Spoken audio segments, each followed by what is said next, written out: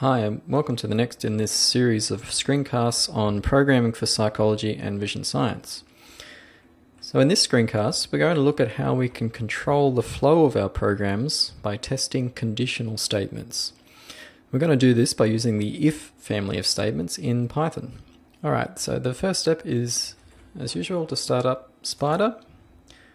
And we're going to create our blank file and save it as usual.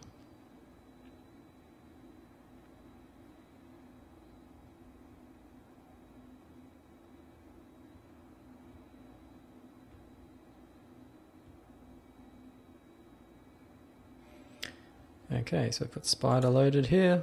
I'm going to save this.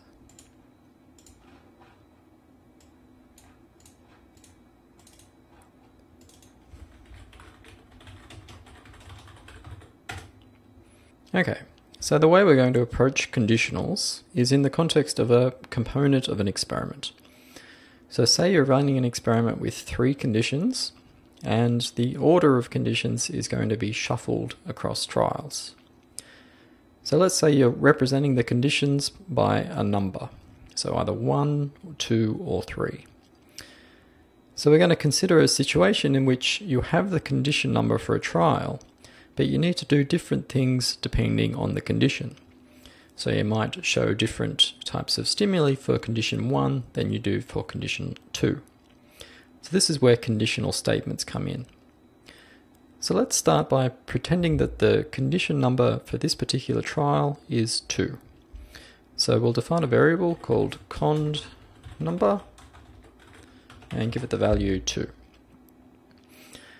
Okay, so we're not actually going to do anything relating to a real experiment here.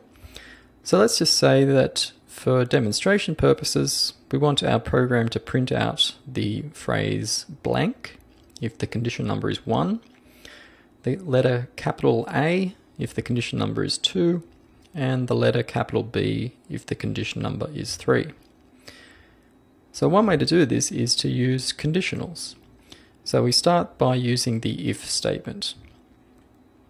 So we type if, then we type cond number equals 1, colon, enter. You can see it's indented. So now on line 5 here, we've gone in a few spaces, and we're going to type print blank.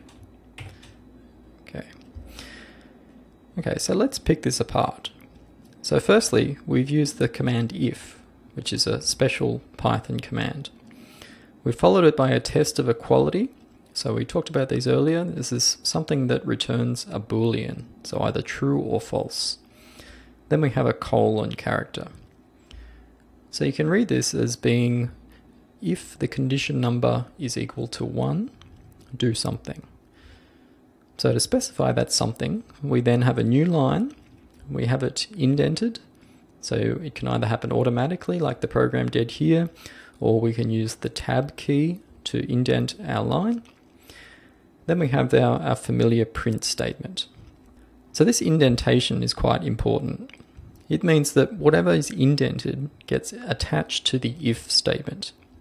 So whatever is attached in this way will get executed if the test evaluates to true. So let's save it and run it and see what happens. Okay, so our program's finished and nothing's happened. So let's work through why that happened. So we have our variable cond number, which is defined as having a value of 2. We then test if the cond number is equal to 1. It isn't, so then we move on, and that's the end of the program. So now what we need to do is to add some more conditionals. We can follow up on the first by using the elif command. So we could add, I'm pressing enter, you can see it's automatically indented. So we don't want to be attached to this if statement anymore, so I'll press backspace to get me back to the start. I'll type elif cond number equals 2, colon. Now you can remember that what we wanted to do here was to print capital A. Okay, so this can be read as else if condition number is equal to 2, print A. Alright, so let's save it and run it again. Alright, so now you can see that in our output we've got the character capital A, which is what we were hoping for given our value of our condition number. Alright, so let's complete our program by adding the same functionality if condition number is equal to 3. If remember, we wanted this to be print B. Okay, let's save it and run it again. What we would expect to see is the same as before, and yep, we do. Okay, so let's finish it up by using another component of this family of commands. This is else. So the statements under the else get executed if none of the previous tests were true. So in our case, since we know that conditions 1, 2, and 3 are all that we're expecting, this would mean that we've messed up somewhere.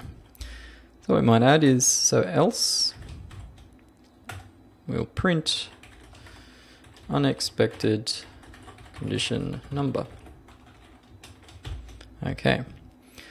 So now let's go back through our program logic. So we have our condition number defined here as 2.